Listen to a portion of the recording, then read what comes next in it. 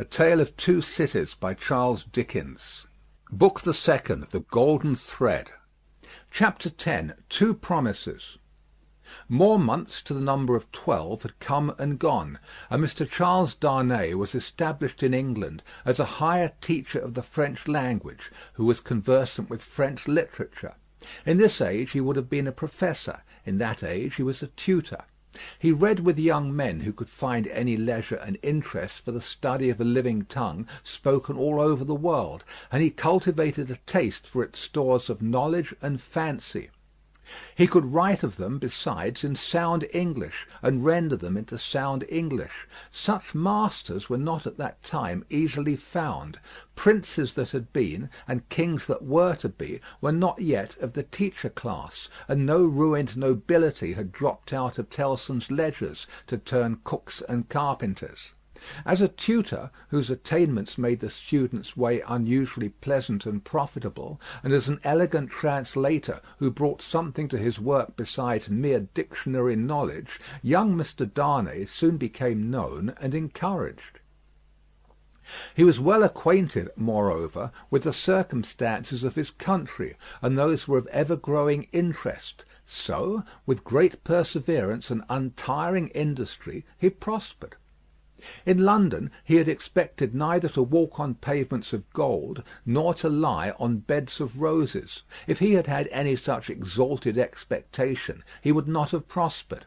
He had expected labour, and he found it, and he did it, and made the best of it. In this his prosperity consisted. A certain portion of his time was passed at Cambridge, where he read with undergraduates as a sort of tolerated smuggler who drove a contraband trade in European languages, instead of conveying Greek and Latin through the custom house. The rest of his time he passed in London. Now, from the days when it was always summer in Eden to these days when it is mostly winter in fallen latitudes, the world of a man has invariably gone one way, Charles Darnay's way, the way of the love of a woman. He had loved Lucy Manette from the hour of his danger.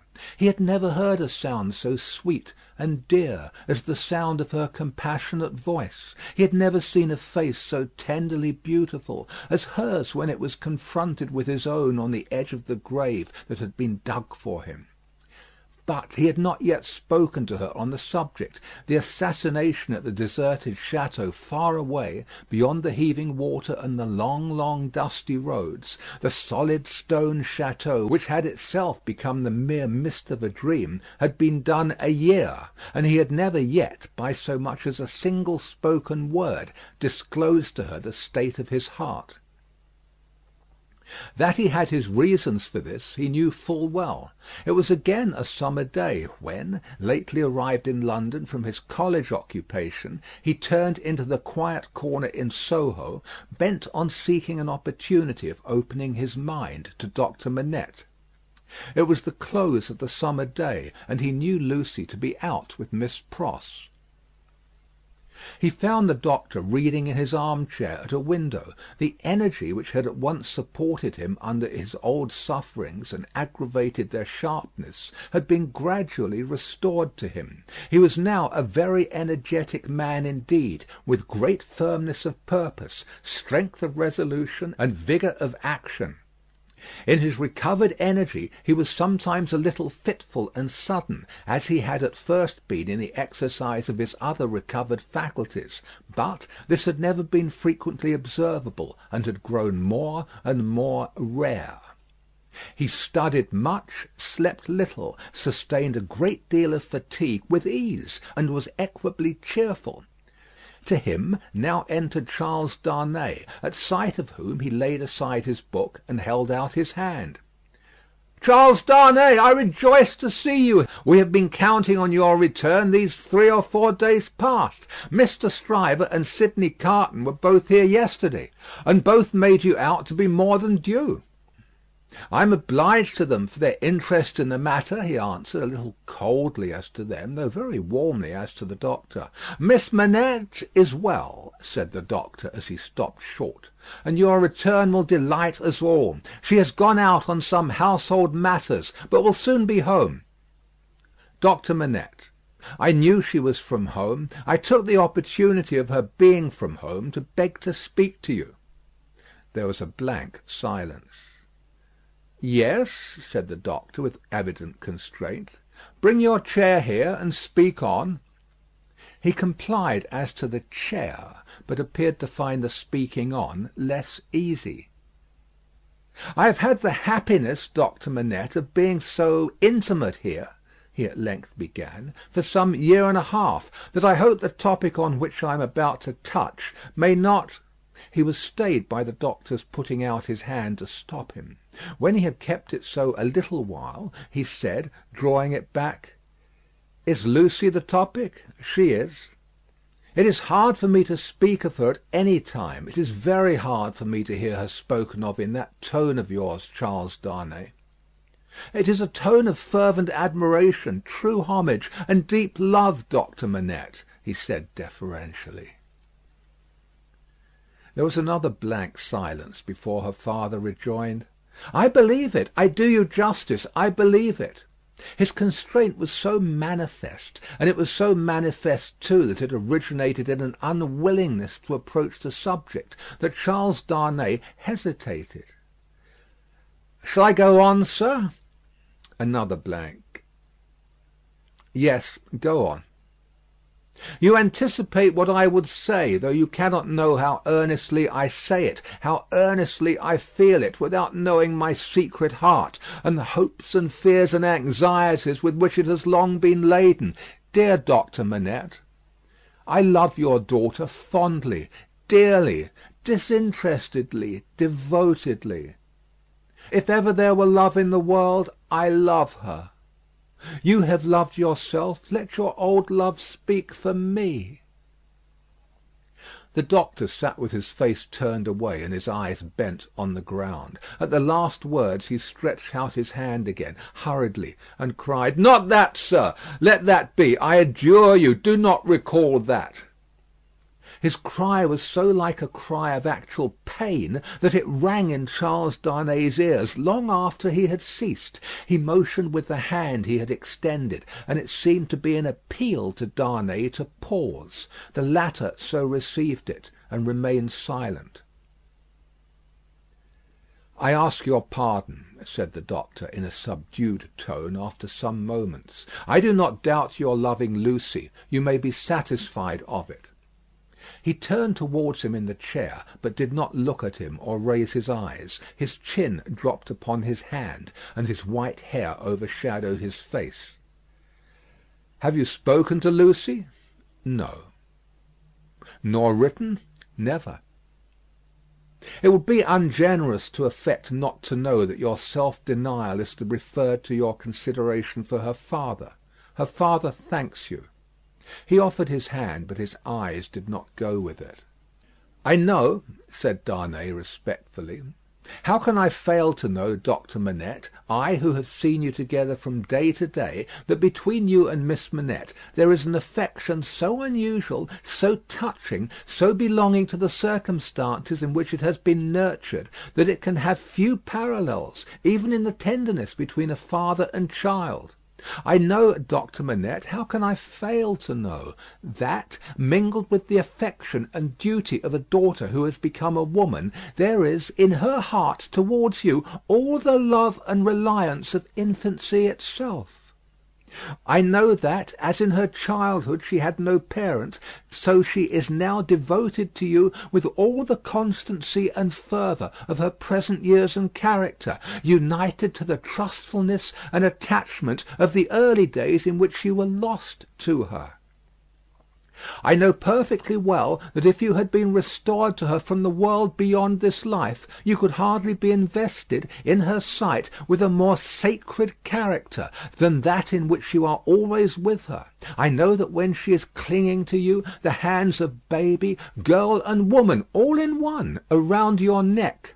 I know that in loving you, she sees and loves her mother at her own age, sees and loves you at my age, loves her mother broken-hearted, loves you through your dreadful trial and in your blessed restoration. I have known this night and day since I have known you in your home.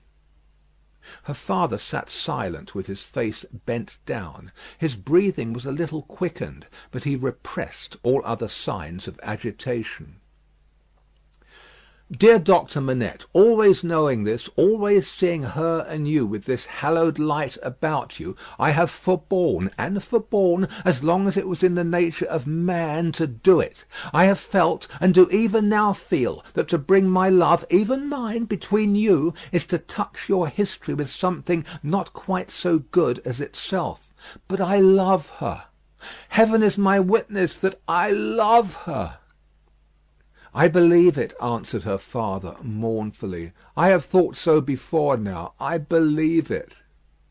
But do not believe, said Darnay, upon whose ear the mournful voice struck with a reproachful sound, that if my fortune was so cast as that, being one day so happy as to make her my wife, I must at any time put any separation between her and you, I could or would breathe a word of what I now say. Besides that I should know it to be hopeless, I should know it to be a baseness.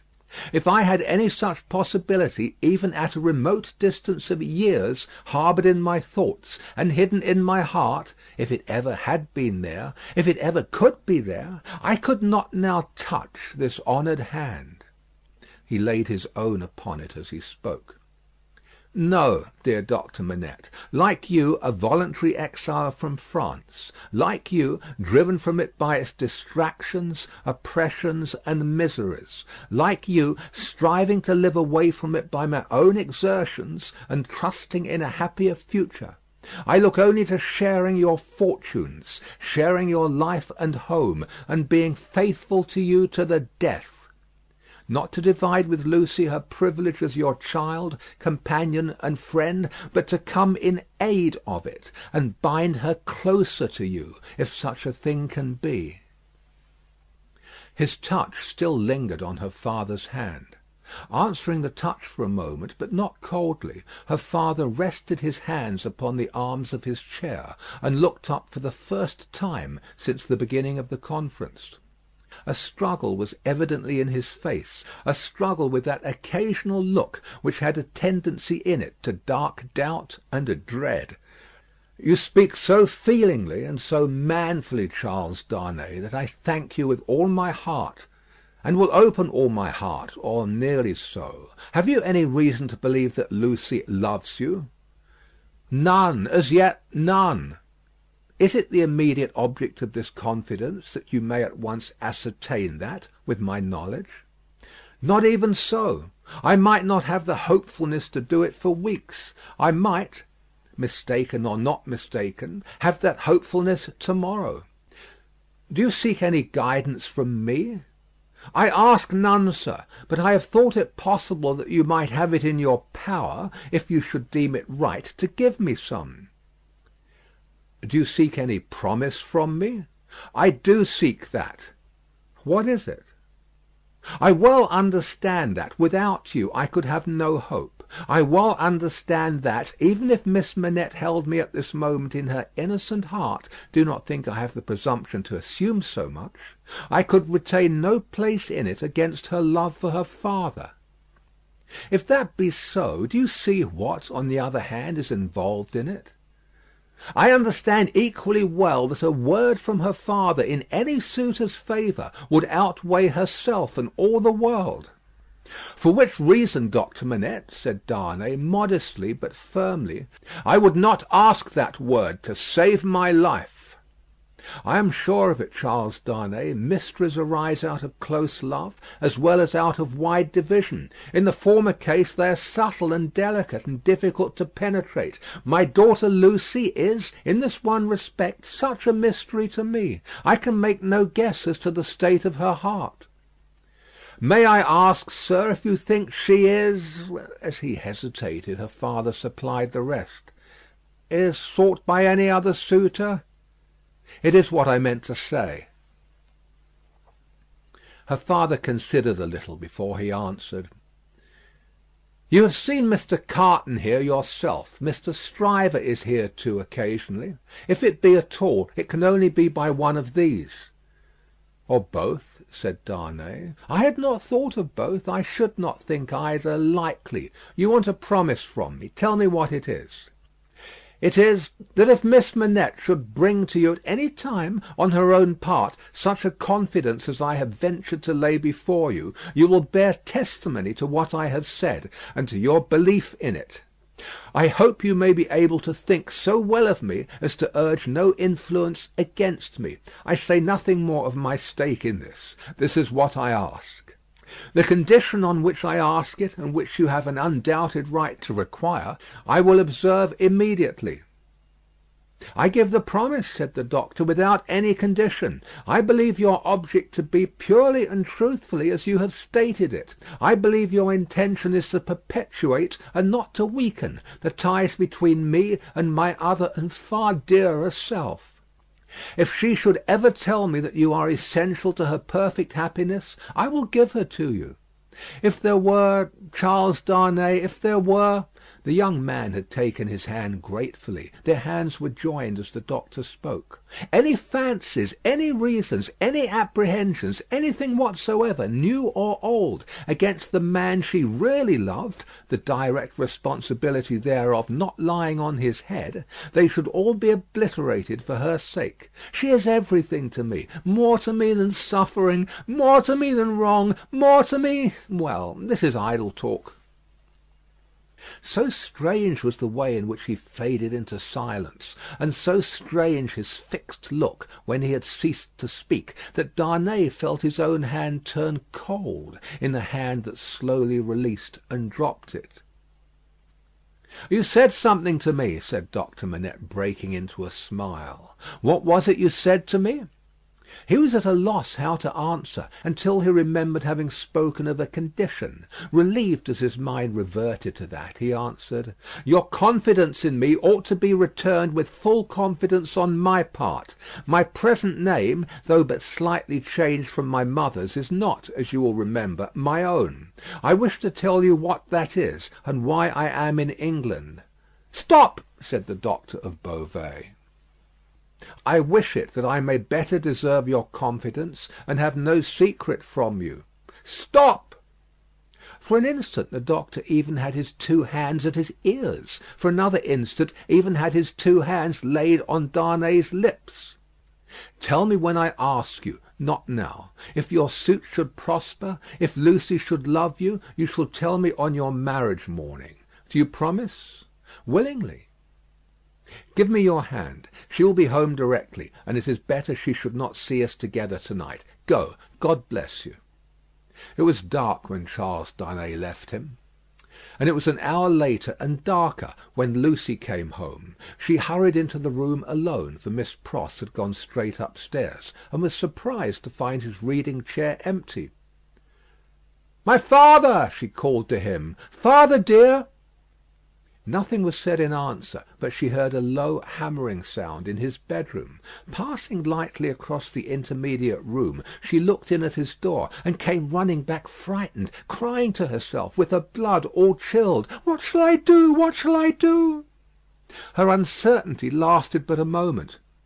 She hurried back and tapped at his door, and softly called to him. The noise ceased at the sound of her voice, and he presently came out to her, and they walked up and down together for a long time. She came down from her bed to look at him in his sleep that night. He slept heavily, and his tray of shoemaking tools and his old unfinished work were all as usual. End of Book 2, Chapter 10.